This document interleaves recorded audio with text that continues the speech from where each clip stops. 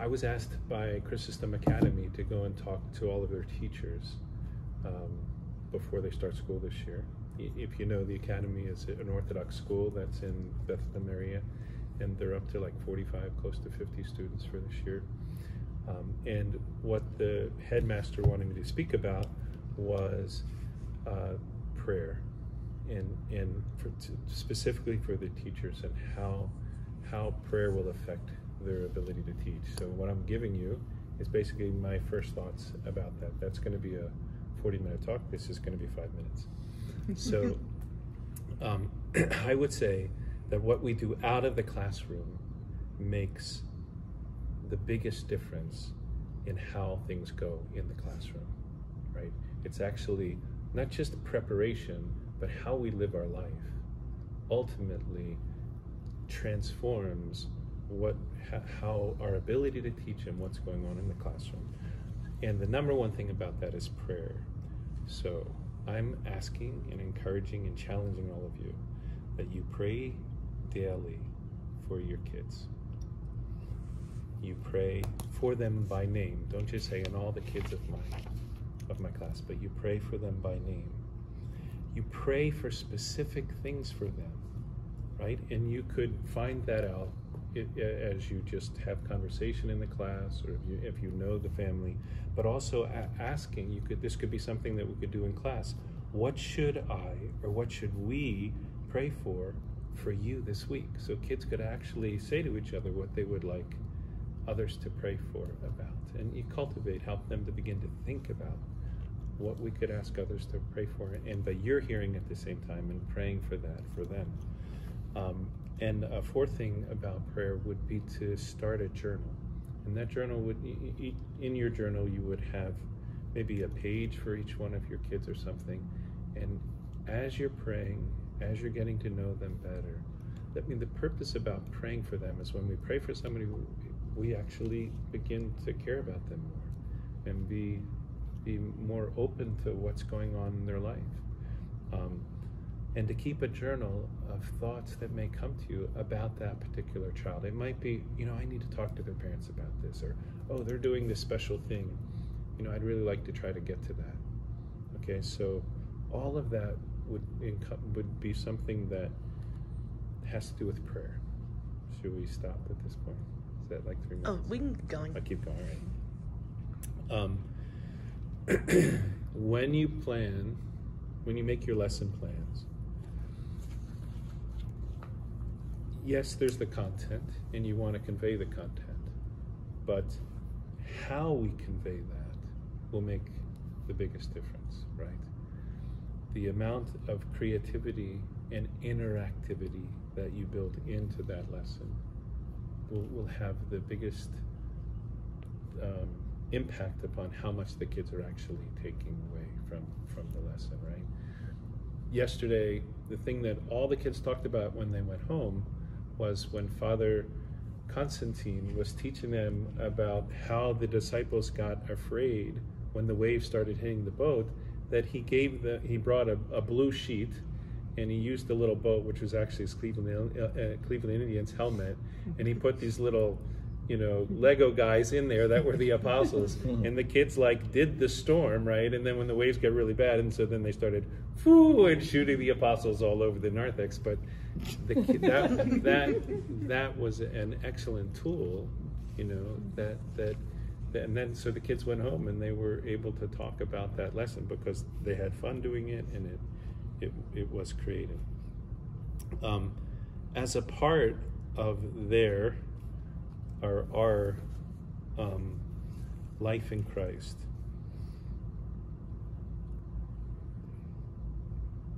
when you're teaching, we want you to think about the whole and not just think about what's going on in our class, right?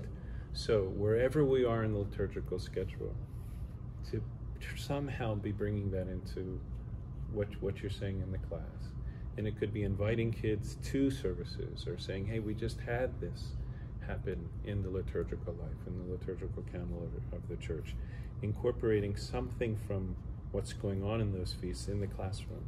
Maybe it's decorating the classroom.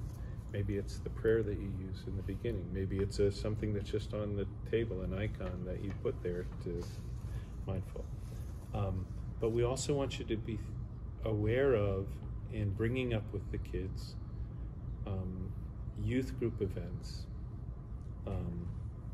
that are things that are happening that we're ministering to these kids through their hope or joy or Goya, on the local level, on the regional level, and on the metropolis level. Father Constantine has been sending out these, he uses MailChimp and he uses something else, and I get just as an email to all the families, but the teachers should know what's going on for their kids as well. So we're going to make that change so that you're more aware of the other things that are happening here at the church and, you know, around us, that the kids could plug into. You know, a thing that I would just be so grateful for is that if every class could mention summer camp, because we made a big push of it this year. Next year, we're actually going to take the vacation Bible school and kind of pattern it on the theme of next year's camp, because camp happens before vacation Bible school. But the more kids that we get there to camp, that's going to feed into improving the vacation Bible school even more. So camp is one of the best experiences that the kids can have for their spiritual formation. It's more time, that 1 week in camp, learning and growing in the faith, than a whole year of church school. You know, if you think about it. And so things like that. We had 2 go this year. We had 2. Something that we're going to start new this year, and this kind of comes out of the work that we did as the Effective Christian Ministry team.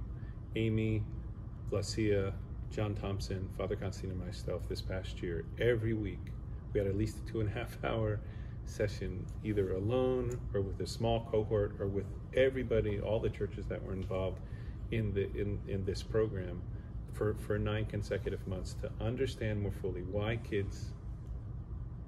we're losing children. And it's really because we've approached ministry in the wrong way. Instead of making it about their relationship, most of all with Christ, but the relationship with everybody else, we made it more about programs. We made it more about just numbers and approaches, and we're not really addressing the true needs that the kids have and the practices that the church gives us that meets those needs, right? We're going to unpack this more for everybody as we go forward this year, because we developed a plan for our ministry for the children this past 9 months that we're now going to start doing this year. And there's a couple of particular things that we're going to focus on, particular areas of all of our youth. But one main thing that we're hoping to do is to create a family night. I know that it used to be done in the past. Marisa and I talked about this. Probably be on it Sundays, because every single person that I've said Sundays or Wednesdays has just said Sundays. So it'd be Sunday evening, so not after church, but probably starting with once a month, maybe as once every 6 weeks. If it really catches on and people want it more often, we would do more often. And that means we come back here as families, have some type of short prayer service together, have some type of meal all together, and then for all ages, including adults, have some type of an activity. So the Joy would do their thing, and might be just a totally recreational, fun thing. Might be educational, it might be service oriented. The Goy would do their thing the same amount of time, and I want to be with the parents, because for me and for us, the biggest takeaway in all of this is what we already knew, and that is it's what goes on in the homes that ultimately determines more than anything else. And we've had it backwards. You maybe heard me say this before, but we've been trying to teach the children, and we just play games with the adults. And we need to turn that around. We need to be teaching our adults how to continue to grow and practice and live the faith, which will translate into their children seeing that, experiencing that more in the home. And then we just need to connect with the children, play with the children, as opposed to thinking that we're the ones and the only ones responsible for their Christian formation, not just education, but Christian formation. So that's why we're hoping the family nights will work and we can start to get more of our parents really on board. And I know I only got 3 out last year, but I'm hoping again to do more of the home church helps. Those videos about how we can practice things, the type of thing I was saying to you earlier. Stuff that we do in church, how we can actually do it in our home too to make God present. There's so many. When I lost Zoe, when she moved to Philadelphia, it was so much easier with her there to do them. I've talked to James and he's on board to do them for me, but I still need to do a lot of the videography work or whatever, send it over to him for him to edit and make it look nice to start putting them out. But I hope we're going to do those again. So as you know, think about how you can, I know some people showed them in their the final point is our example is what teaches the most, right?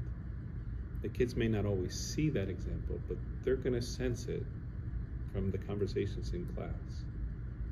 And they will see us. And hopefully, as we form a relationship with them, you know, we had, let me backtrack a little bit. Susan Rogers came and spoke to me, and she had her concerns about why so many of the youth are just not engaged in the life of the church as they used to be. And she's concerned about her grandchildren, but she's concerned about her whole community.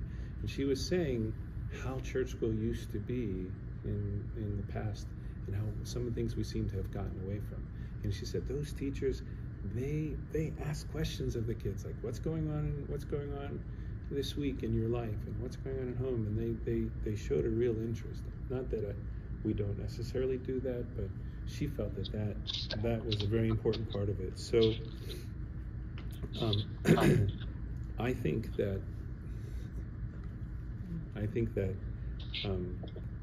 what you do for yourself is the most important element of all of this.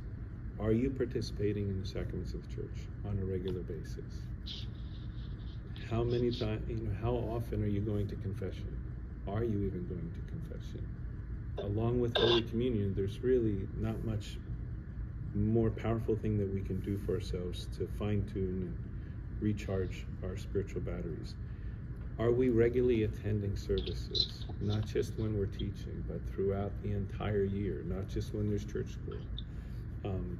Are we involved in other ministries of the church? So are we growing? Are we attending the educational aspects of like our Wednesday night studies that we do, the seasonal studies, the Thursday Bible study? Jared, are you still there? Right. I'm here. Okay, great. And you hear me? Yeah. So we need to be students if we want our children to get the enthusiasm for learning about the faith, right? Are we ourselves studying and growing in our understanding and our practice of the Orthodox faith? If we are, we'll have a successful teaching year. We know it will translate into that. Okay, thank you.